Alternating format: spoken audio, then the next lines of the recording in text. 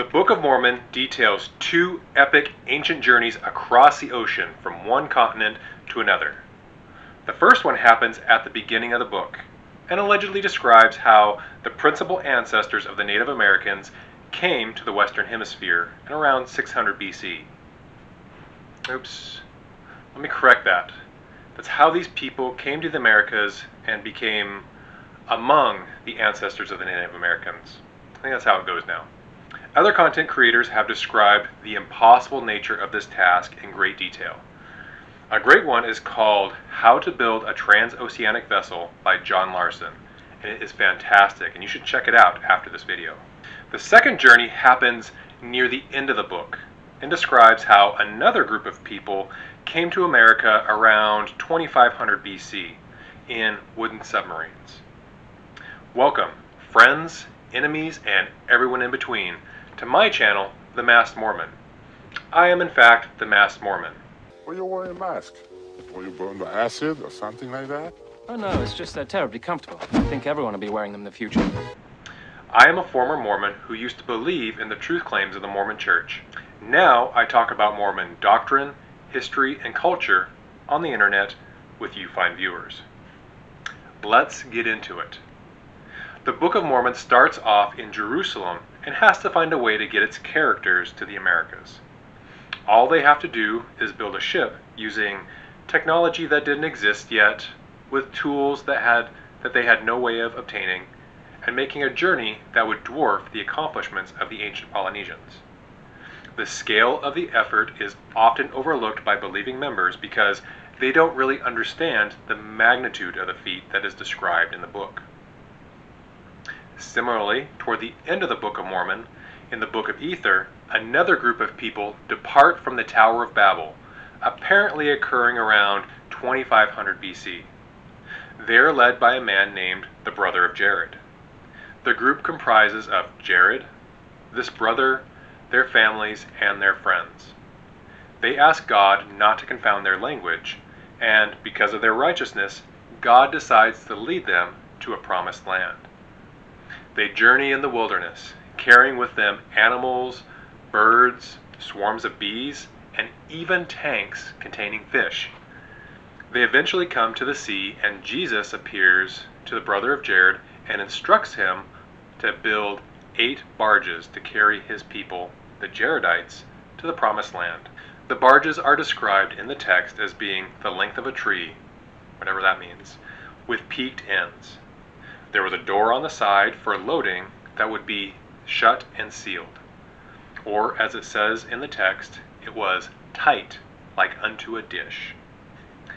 I always kind of imagine them as big footballs. There's also a hole in the top and in the bottom that would be plugged up. The purpose of this hole was so that they could unstop it and let in fresh air when they needed it. But also, these barges could flip over due to wave action, meaning that the hole in the bottom would become the hole in the top. The text also says that the barges would at times become buried in the depths of the sea, meaning that these barges could submerge, much like a submarine. Inside each of these ancient submarines were 2 glowing stones to provide light. When the brother of Jared was being told how to build these barges by Jesus, Jesus reached his finger to touch these 16 stones to make them glow. When the barges, or submarines, were ready, the people loaded their animals, supplies, and themselves into their vessels and set off into the ocean, being driven by the winds. These vessels drift for 344 days until they eventually land somewhere in the Americas. Now, there are a ton of problems with this story that make it an outlandish impossibility. If the brother of Jared's people were really able to build such vessels, they would have either sunk or they would have washed up on some shore somewhere, likely very far apart from one another, with everything inside being dead. But let's look into it in more detail, starting with the light source. The glowing stones were considered a miracle, so I won't really be considering them in as much detail, except to say that if God works according to natural laws, The only way to make a solid state material glow would to have been through the use of radioactive materials. Possibilities of glowing materials could be something like radium that glows a faint green. Other radioactive substances like uranium and plutonium don't really glow in a way that can be seen to the human eye, though when they are exposed to ultraviolet light, they do have a distinct glow. And in certain concentrations, like when they are refined for nuclear reactors, the ionizing radiation from uranium and plutonium exceeds the speed of light in air or in water, resulting in a blue glow called Cherenkov radiation. Now, don't get hung up on the exceeding the speed of light in air aspect. Light travels slower through a medium like air or water or glass than it does in a vacuum. The speed of light in a vacuum is still the fastest speed there is. But Cherenkov radiation is kind of like a supersonic aircraft creating a sonic boom. This is of course very dangerous unless you are protected by some sort of adequate shielding, which would not have been available to the occupants in a poorly ventilated space for nearly a year. The brother of Jared and his family and friends would have succumbed to something like radiation poisoning or maybe even cancer. Now let's get into the vessels themselves. These tree-sized, peak-ended, tight like unto a dish vessels were likely inspired by the barges that moved up and down the Erie Canal. The canal opened in 1825 and had a stop in Joseph Smith's hometown of Palmyra, New York. Joseph would have certainly seen these barges very often. These barges, which were drawn by horses, carried passengers and cargo throughout the region. Notice the peaked ends of these barges. These barges had no propulsion of their own. Like the Erie Canal barges, the ones described in the Book of Mormon also had no propulsion, except for the winds and ocean currents. As such, these jaredite barges would have been really no different than large pieces of driftwood. And this presents a problem. Traditionally, it has been said by church leaders that the jaredites set adrift from somewhere along the east coast of Asia or India. The currents there don't really go in the right direction. Also, since the barges had no sails, there wasn't a lot of surface area on which the wind could act. As they drifted depending on where they embarked from, they would have had to make their way through narrow passages and channels and to make their way into differing ocean basins. If they ended up in the Pacific, then the current would have taken them north and deposited them somewhere from Alaska to the Pacific Northwest. It is also difficult to move from current to current without some sort of power or propulsion. Instead, they would continually circle one of the many ocean gyres. Also, the likelihood of 8 vessels from the jaredite flotilla staying together is very remote. Imagine you set adrift 8 large pieces of wood into the ocean. What do you imagine the chances are that they would all wash up in roughly the same location at roughly the same time within the Western Hemisphere within a year? Not saying that it's impossible to make the journey, but the timetable is very suspect. For instance, in 2011 in Japan, an earthquake struck that caused the tsunami that led to the Fukushima nuclear meltdown. This tsunami washed all sorts of debris out to sea, including boats. In 2014, 3 years, 1 month, and 7 days after the tsunami, a barnacle-encrusted boat washed up in Washington state. A journey of over 4,500 miles. It took over 3 years for this boat to make that journey. Now, it's difficult enough to maintain a group of sail-powered vessels in visual contact with one another while at sea, especially at night, let alone unpowered drifting barges. Provisioning the vessels would have been the next challenge. A person can eat around 2,000 pounds of food a year. Similarly, a person should drink roughly a gallon of water per day, and each gallon weighs roughly 8 pounds. Multiply that by 344 days, gives you roughly 2,800 pounds of water per person. If they had 10 to 20 people with them, that would be 10 to 20 tons of food and 14 to 28 tons of water. That would be about 6 tons of food and water per barge. That is food and water that you have to keep from spoiling or becoming contaminated, which, as we'll discuss further, will become impossible.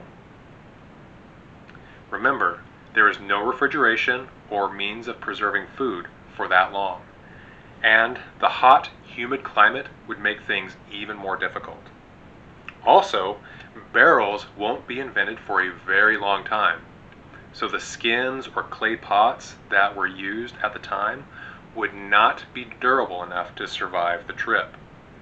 But you also have to remember that the Jaredites also brought animals with them. Now the text doesn't mention if they took their bees and fish with them, so let's give them the benefit of the doubt and say that they didn't. But the animals that they did bring would also need food and water that also needs to be kept fresh.